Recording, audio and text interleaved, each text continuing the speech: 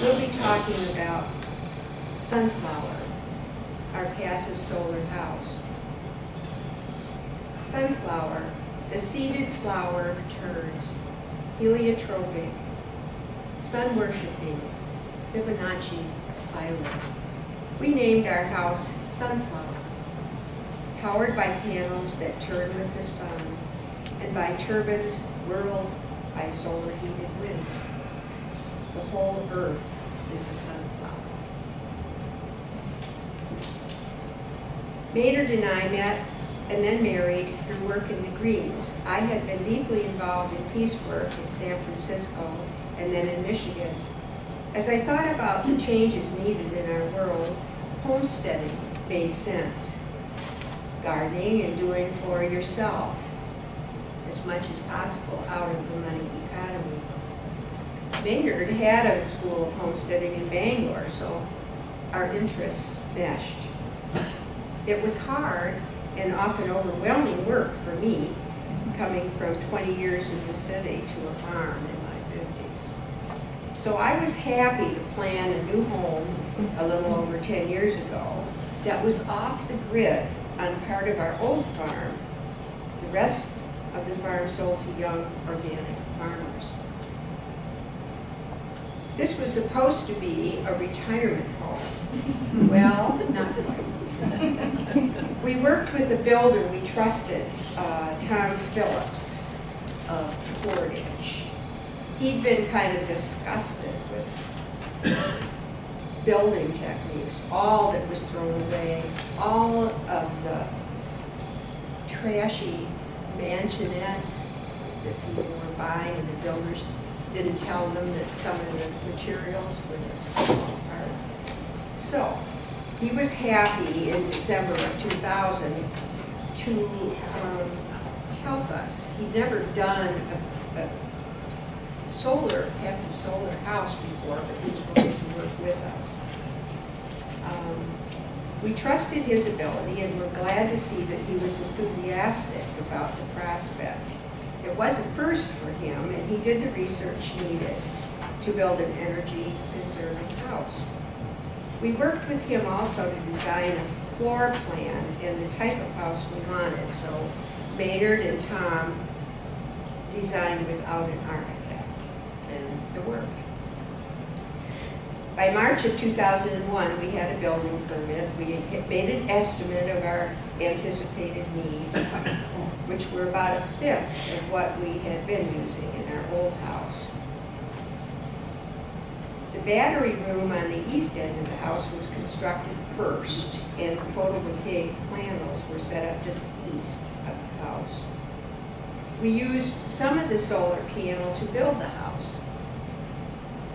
We decided to build a softbox type of house, which is 2 stories high or south on the south side and 1 story on the north side, and it's also bermed like the Wolver's house. And our bedroom is on that side, so in the winter it stays as warm as we want without any extra heat. And in the summer, it's cooler, so if it's really hot, we can just go into the bedroom. And there's a fan there, too. On the other side of the house, where we have south-facing windows, to get heat in the winter, we find that in the summer, it sometimes is a little too warm. We haven't put up the kind of curtains or shades that would help with that. We could do that. Maynard will tell you more about the technical aspects of building a house. There was no sacrifice of comfort or aesthetics in building our house. I want to emphasize that because I had seen photos of the solar houses from the 60s and 70s, and all these tech guys built the houses. They were really ugly, I thought, but ours is not.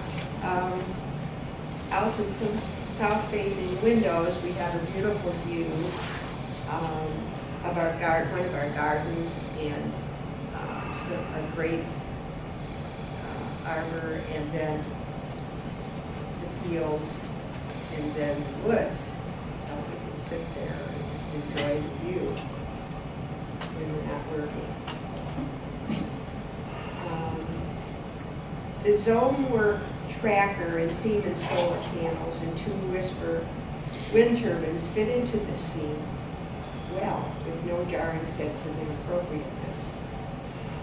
Inside the house, a masonry stove built by Doug Fry of Sturgis gives plenty of heat during most of the winter, sometimes all winter, but if it's not enough, it's supplemented by hydronic heating in the floor, under our concrete floor. The stove also heats water, stored in 2 water heaters. Our large appliances are energy efficient. A Frigidaire washer, no dryer. We take advantage of the original solar heat, the sun's, by hanging clothes out in summer. In winter, we use a clothesline in the house. A Sunfrost refrigerator and 2 Sundancer Electrolux freezers complete the array. We freeze much of our summer produce and can the rest, storing it in a cold pantry. We have enough power for a radio, CD player, computer, even a toaster, and other small appliances. We don't feel that we've given anything up, really. It's just a comfortable house. We do shut off lights and use energy-efficient bulbs. An important reason for our decision to be off the grid was a desire not to support the Palisades nuclear plant. This was a key reason. We didn't save money at that time. We will, over quite a long period of time, recognize the savings, except for the masonry stove. That's paid off quickly. We just don't like the nuclear power plant to our west on the shores of Lake Michigan. This plant is dangerously degraded, and the fuel rods that are radioactive are stored on the shifting sand dunes. Madness. After the horrendous accident at Fukushima in Japan, many more of us are aware of the danger next door. An accident would ruin this part of the state, the whole state, if it was a complete accident, making it a wasteland. We've already seen this with Chernobyl. 50,000 people were evacuated there and can never return. Here in southwest Michigan, we have precious farmland, some of the best in the country, for fruits and vegetables. And this is also an important tourist destination. Many of us have worked to shut down Palisades over the years. A new group formed after the Fukushima accident. We're sponsoring this event. It is called Michigan Safe Energy Future.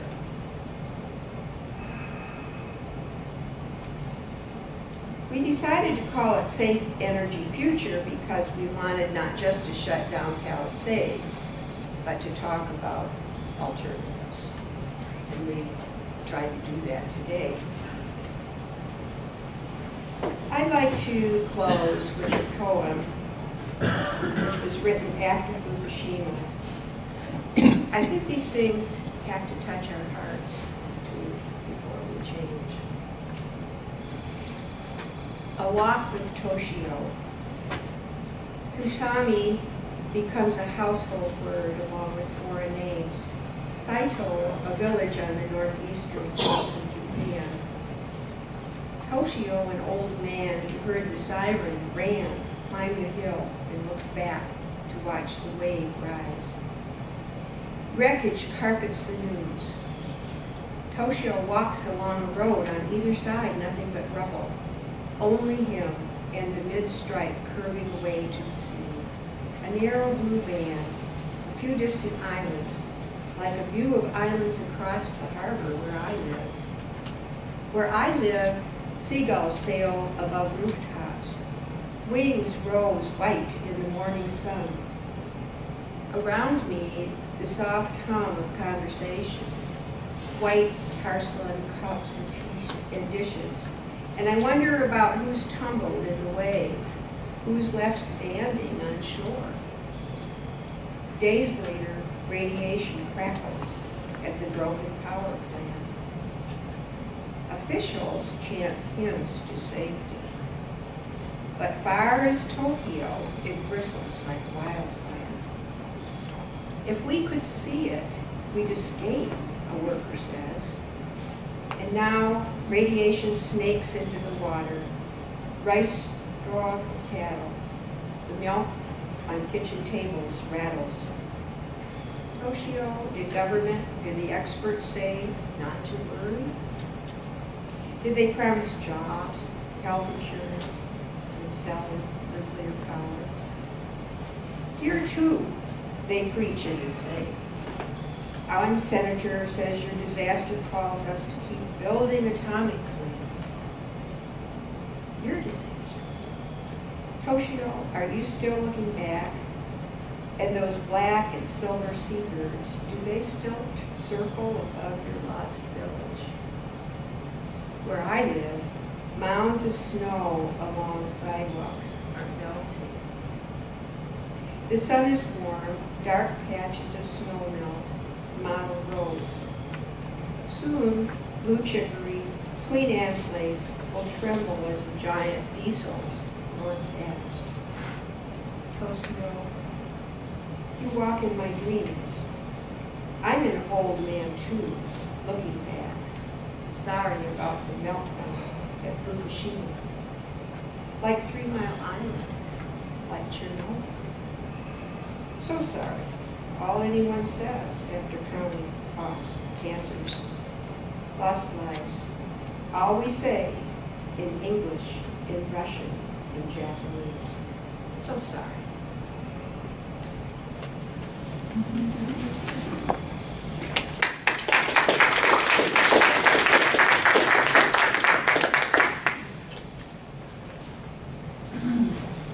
That was very moving. Thank you. I can follow that. I'm not going to say much because our time is running very short. I want to say a little bit, though, about why we did decide to put renewable energy into the house we built 13 years ago. At a time when, incidentally, it wasn't possible to go on grid because they didn't have that provision. But I think I probably wouldn't have done it anyway, because in addition to wanting to build a house that wasn't powered by either oil, which the war in Iraq at that time gave us a warning about that, or nuclear, which we had protested. So we just built a house off the grid, and we did it totally on our own. And there's good reasons for this, in addition to the fact that it wasn't available then. And one of them is, I think, that Americans need to recover some sort of economic democracy in terms of how to manage our lives without having everything provided by corporations. We know the limitations to this in our food already, and we're now moving toward recognizing more of it in energy as well. And so off the grid is where I think distributed energy should be going a whole lot more, because that means that the energy corporations are governed by more and more people who say, we're going to do this our way, and if you don't like it, then you'll go independent. And so we did. So that's why we did this back in 2001. At that time, incidentally, the photovoltaic panels, as Craig mentioned, did cost us 5 times more than they cost today. But we were able then to mount them on trackers, which maximized their input by probably 30 or 40% more. And so, because it was a bigger investment to make them. So that's what we did. A little bit more about the specifications of what we're doing, what we did 13 years ago. I mean, it's easy for people to kind of brag about how big their system is. I'm going to brag about how little our system is, because I think that's the name of the game here. We manage our electricity needs with 1 kilowatt of photovoltaic panels. That's 1,000 watts. And the 2 little wind turbines when the wind blows, which is much more frequent than it used to be. Each of them is rated at 1 kilowatt. But of course you can't really tell much about that because it depends on how fast the wind is. So basically with 2 kilowatts we're managing to get all the electricity we need. We do this with very efficient appliances. Barbara listed the names of some of those. And we do this by having a house that is efficient in terms of its construction as well, because it was built as a new house. There is an inverter, of course, to change it's a 24-volt system. But the inverter changes some of that into 120 volts so that we can use it for lights. And that's very convenient. But if I were doing it again, and this is my little word of advice to people who are going to go with renewable energy, I would make sure that there were more uses for 24-volt systems, because I think the appliances 24-volt systems are better than they used to be. And you don't have to run it through an inverter, which takes 16 watts all the time it's buzzing along. And that adds up very, very fast. On heating, our house is also very, very simple. It has 3 sources of heat: passive solar from the windows on the south side, the masonry stove, which we love best of all, because it's the one thing we deal with once a day. In cold weather we fire it, and then in warmer weather it lasts for another day easily, so maybe sometimes only every other day. And that's a small thing. It's a half-hour chore. So it's compared to most wood stoves where you have to fire them all the time. This is easy and very nice radiant heat. The bricks stay warm to the touch for 24, 48 hours. And so it's not enough to burn anybody, but it's very convenient. So anyway, the masonry stove, and the third, as Barbara mentioned, were the hydraulic tubes buried in the concrete floor. And this winter, because it was so cold, we were glad we had them. And of course the water that circulates through them is already also heated by the masonry stove, which has a loop in it, and it stays hot in there 24 hours a day inside the firebox. So it's thermosiphons to a tank upstairs, and always provides with hot water in winter. In summer there's a panel on the south side of the house which the sun heats, and so there's hot water from either the masonry stove or from the sun all the time. That's about all I think I need to say. I'll mention one other thing. Another application of solar power is photosynthesis. And it's just really useful when you want to raise food.